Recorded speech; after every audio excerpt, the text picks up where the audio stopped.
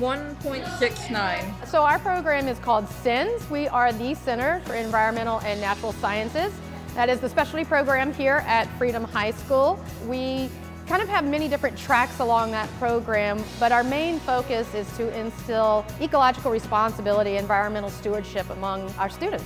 We learn about the effects of humanity on the environment, and we also get to learn ways in which we can help so future generations won't have to worry about the natural resources. Well, today we're doing a waste audit to figure out and to precisely know what people consider to be recyclable and what people throw away in their trash.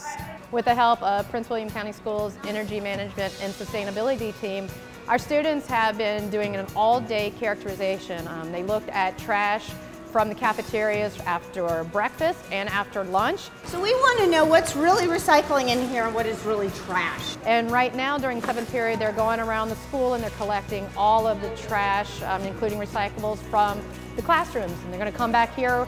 We're collecting weights to see how much of this trash we actually are collecting. 4.61. And then we're collecting other weights to see how much of this trash maybe was recyclable, foods, could possibly be compostable.